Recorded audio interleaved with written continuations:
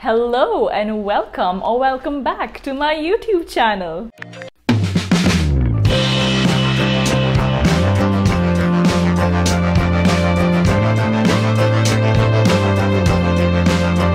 For the ones who know me and for the ones who don't, I am Lake Uthaya and I recently came back home after attending a very prestigious pageant which you all might have heard of called Femina Miss India.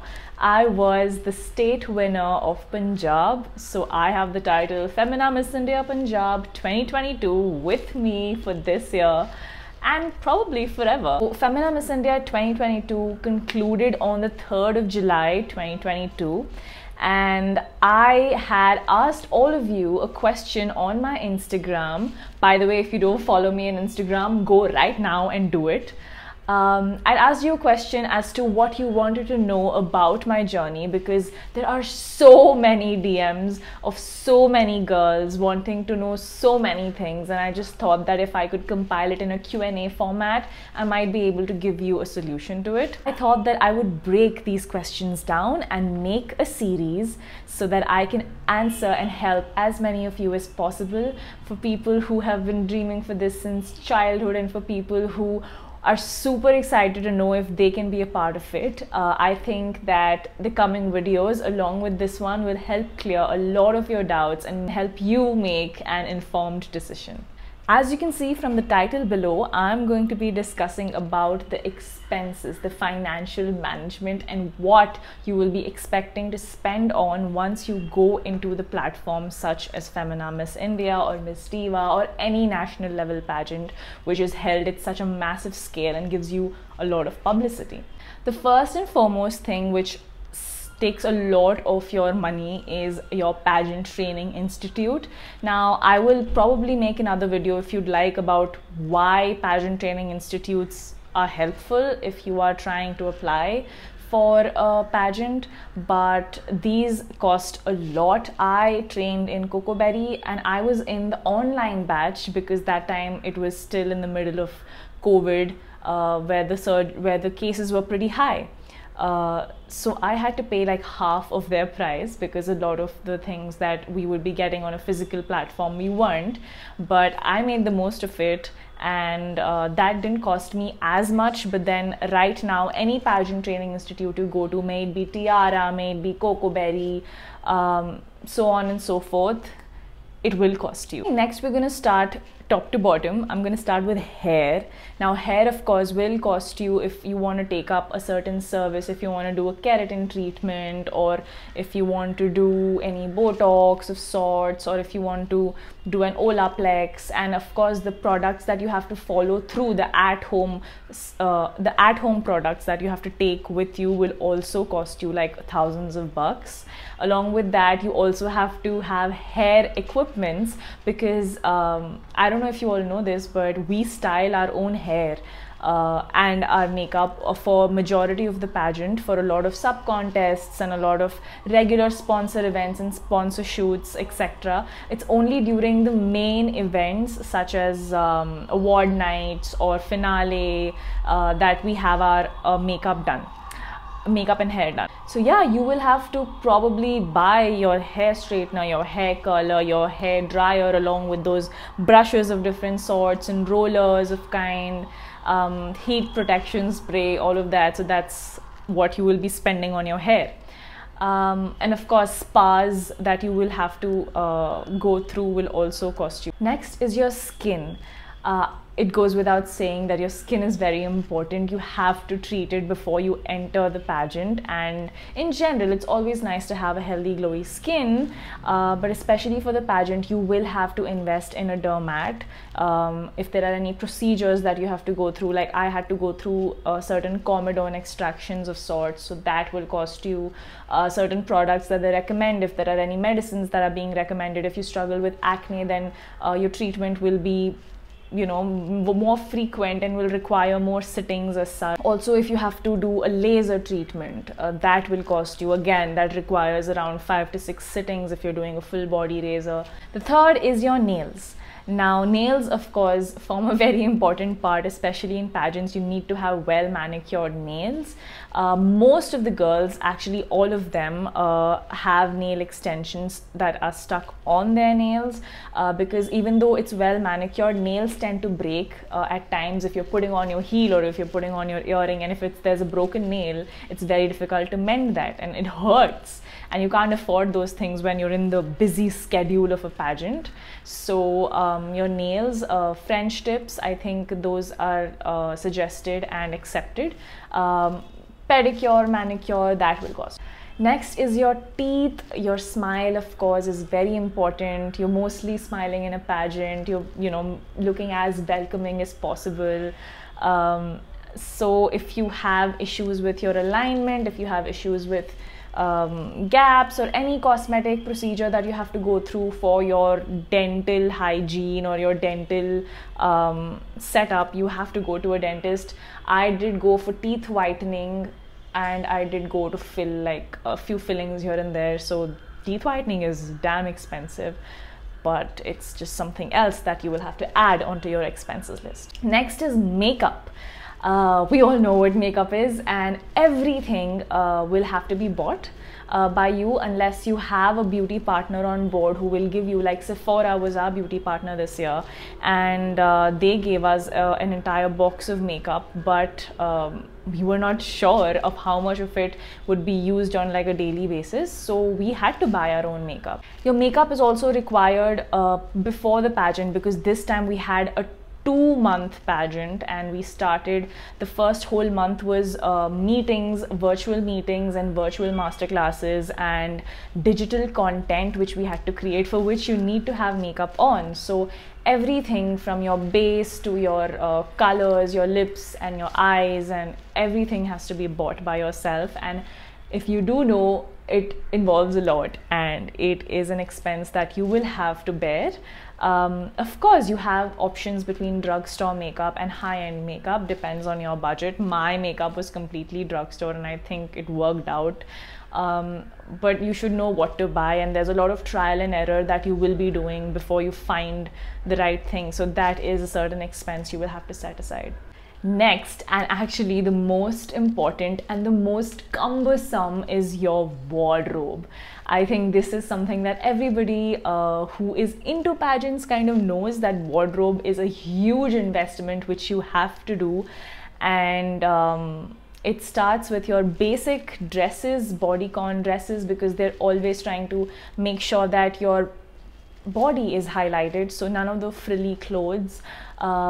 Bodycon dresses as much as possible, and then they ask for cords, and they ask for smart formals, a few blazer dresses and a few pant and suits. There are gowns which you'll have to invest in, because there are certain events where you will have to wear your own gown. I mean, minus the finale and the sub-contest night, any other event there you're required of, you'll have to like wear your own gown, and gowns are expensive. And your accessories, which includes basic, your earrings and everything for your wrist, and watches and your belts and your bags, all of that will cost you. And I know I've said all of this, but then it just gets a lot more overwhelming, because you have to get it right. You can't just get anything, and you have to, take care of the color palettes and everything. And yeah, wardrobe setting is quite a task and quite expensive. So you have to have like a huge budget set aside for that alone. And then, of course, no pageant is complete without heels, and we require 4 very basic heels: your black stilettos, your nude stilettos, your silver and your golden stilettos. And these also come with certain specifications, like the front or the platform cannot be more than 1 inch. You cannot have those mountain wale heels. Of course, they're comfortable, but they want your feet to look as delicate as possible. And of course, no block heels. You need to have them pointed. You need to have just 2 straps on. You cannot have a lot of those Chinese laundry kind of heels. So yeah, even if you have certain heels that might be appropriate for one different pageant, especially for Miss India, Miss Diva pageants, you require a certain set of stilettos, and you might require 2 of them also, because I broke mine while I was in the pageant. I was halfway through and those were the most beautiful nude heels, and then I had to buy new ones. So I mean, if you are willing to, it's always nice to have 2 pairs of basic heels, which are very expensive, by the way. Of course, everybody talks about Steve Madden and the ones that cost like 12k, but you can also manage with something 3k, 3.5k. Yeah, if you want more details, I'll make another video on it specifically, because heels are like quite a task to find the right one. Next is your travel. Travel this time had to be done by us, not just for the auditions. When we went to Mumbai, and there were like a collective 15-20 of us auditioning for the same state, which was shortlisted down and then called for. But also, when after you get selected as a state winner, you again have to go back to Bombay, and the flight tickets and your luggage, oh my god, because you're carrying a lot of add-ons in your flight. If you're traveling by flight, it will cost you, and it will cost you almost as much as the flight ticket, or maybe even more, because I mean, that's just a lot of things that you're going to be putting on the flight. And then this is something which you will have to do before the pageant, which is your gym. If you are enrolling in a gym, then, you know, maybe a personal trainer or maybe your dietitian, all of them. Also, these are services that you'll have to pay for. Even if you're working out at home and your strength training, then the equipments you buy and stuff will also have to be paid for. And finally, there are miscellaneous expenses, which I have put this category as, which includes your doctor services. If you have any issues going on which you need to be taken care of. For example, I had gut issues which I had to you know, like get rid of quickly, so I had to pay for that. And a lot of personality development things like books, I paid for a lot of books because I wanted to read a lot of them for a holistic personality. And if you are someone who's already enrolled in dance classes, or if you're someone, you know, who just does something else, great. I actually did pay for dance classes, but I was not doing that for Miss India. But it's always nice to have something to say. I used to say that I'm a certified contemporary dancer, and my contemporary dance class, which I had attended for almost 6 months, had cost me like a good 50,000. So that was an expense if you want to add it on to it. Yeah, because the talent is appreciated in places like this, because it's a performative space in general. So if you have something to perform, it's always appreciated. Also, because we're in the digital age currently, we also have to make sure that our phones are nice. You know, good laptop, good phone. I had to buy myself an iPhone, not for the pageant, but the intention was for it, because I knew that a lot of the content that is going to come through you, and also before the pageant, when you are posting stuff online, when your content is being asked for to put on the Miss India page, when you are in the pageant, and then you are documenting it and putting it up on your feed, because there are a lot of eyes on you, you just want good quality.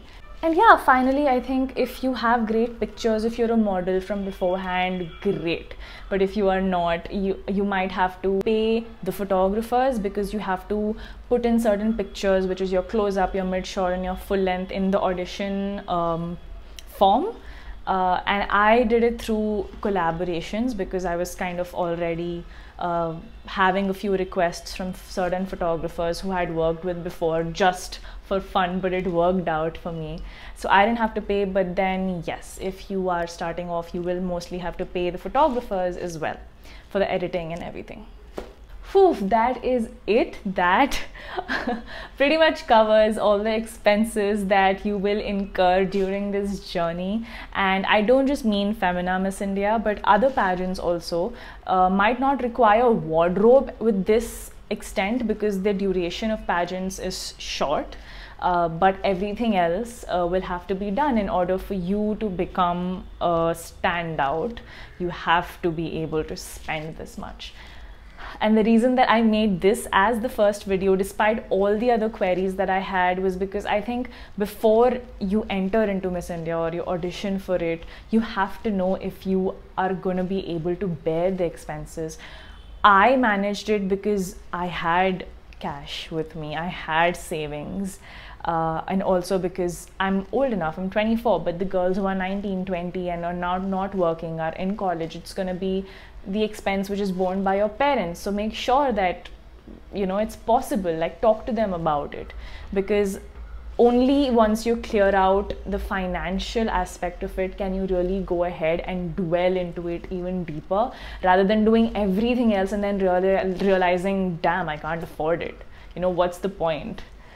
So I hope this helped you. I hope this gave you a quick idea. If there are any other videos that you want me to make out of the video that you watched, comment below. But going ahead, I will be answering a few more questions in detail in the form of YouTube videos. If you like this video, if you found this helpful, please like, comment that you found this helpful, and please subscribe if you haven't already. I will see you next time very soon. Thanks for watching. Bye-bye.